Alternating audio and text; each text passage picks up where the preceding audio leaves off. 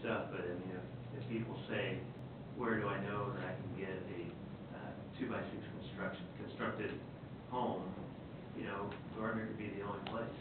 And I know the counter to that is that there'll be fewer houses built, but the counter to that is it costs more to build those houses. The value will therefore increase the property tax base, and the homes that aren't 2x6 will also go up because now there'll be in greater demand for those people that can't afford to build a more energy efficient home.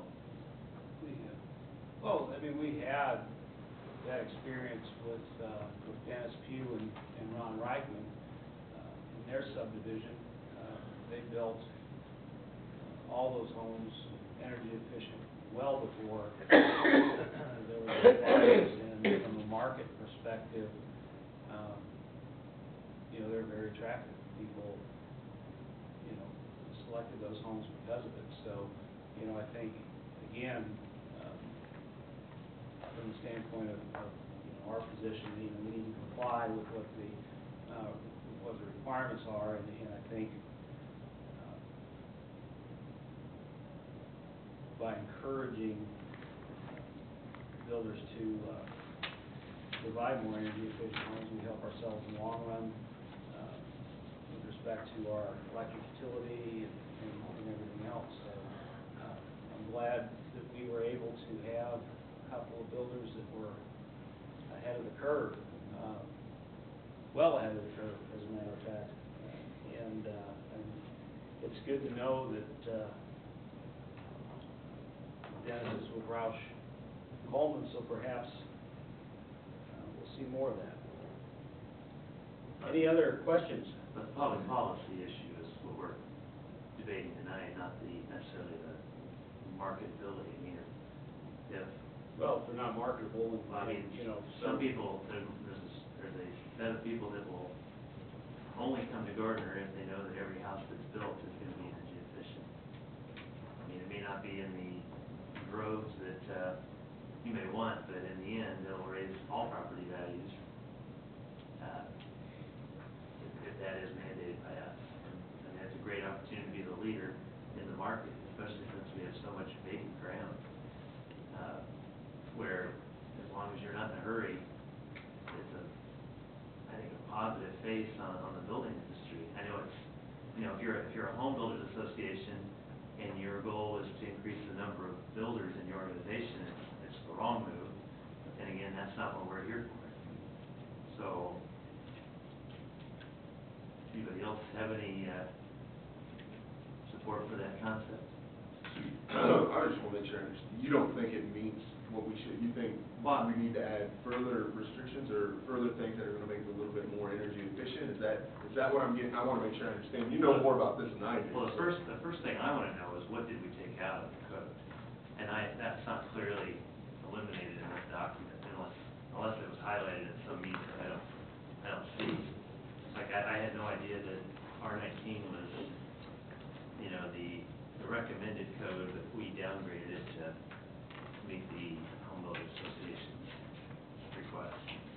So I guess before I would even support any of this, I would like to see what was, you know, dumbed down from what was recommended by, I guess, the Department of Energy. Is that right? Or well, energy efficiency entered into the building codes through the federal government and different agencies, utility companies looking to improve efficiency across because of things like the power grid. And so to answer your question, yeah, that's, I mean, but even before I go that far, I don't even know really what's missing.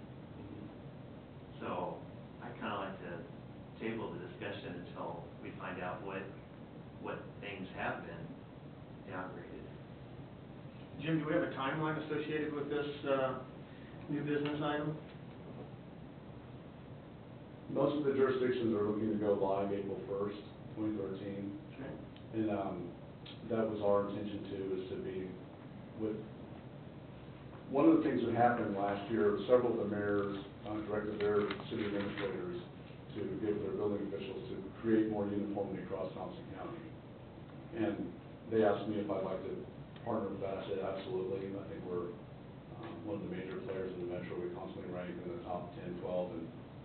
permits issued, and, so that's part of what this is. This is a collaboration between the builders and the jurisdictions in the area. And so it's not gonna be, I mean, nobody's adopting the code as is, as far as energy efficiency. So you would be the only one out there, and it's, Oh, yeah. and it's, by the way, I want to tell you, it's a big jump from the 06 to the 12. That's why there is this collaboration, and we know that after we go through this 3-year cycle, that in 15, we'll probably upgrade a little bit more, and that's why within the code, there are some modifications to soften the blow, so to speak, because of some of the life safety provisions, like we have tamper-proof receptacles.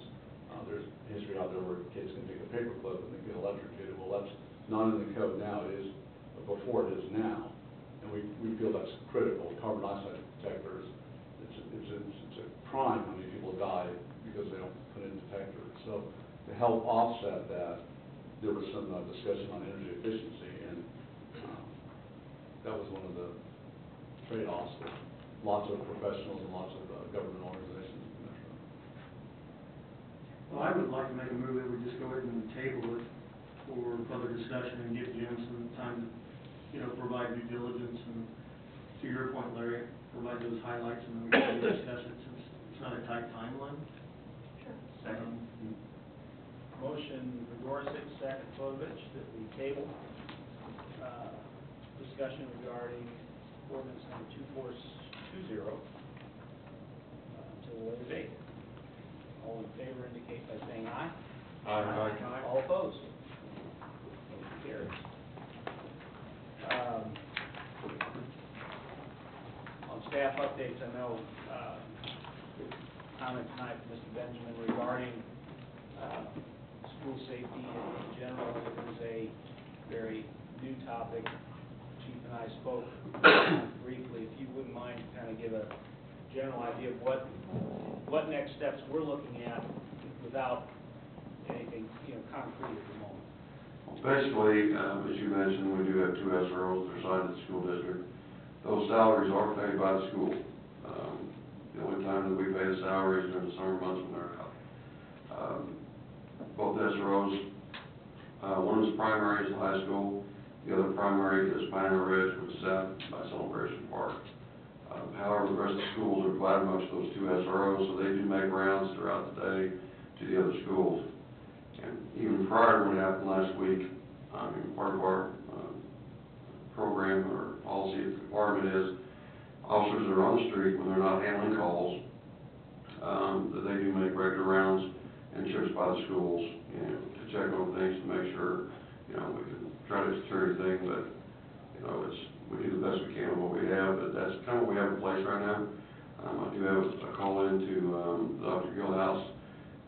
Hopefully sometime this week we'll be able to sit down and visit, kind of get his feeling on where he's wanting to go in the future, and then come back in with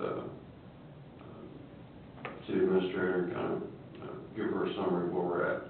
But we do make regular passes by the schools. Since Friday, they've been directed to, especially during lunch times and when school's out, to make sure that we've got cars, if they're available and not on calls, that they are around our schools.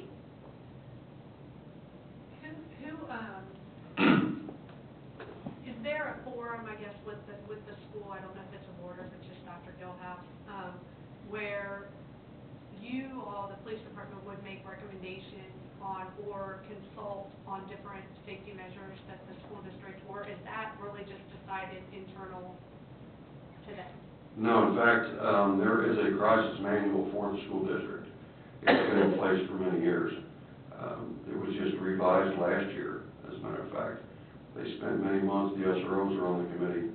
I served on the committee too as an advisor. We had a couple from the sheriff's office on it as well making recommendations. But there are crisis manuals for each one of the schools. We carry them in our patrol cars. We train on them. The school trains on them. That's what we've done, and that's what we go by. Jim, I know you said that you have a call into Dr. Gillhouse, and obviously you can work with Cheryl at everybody's convenience, but I'm wondering if maybe the mayor ought to make or reach out to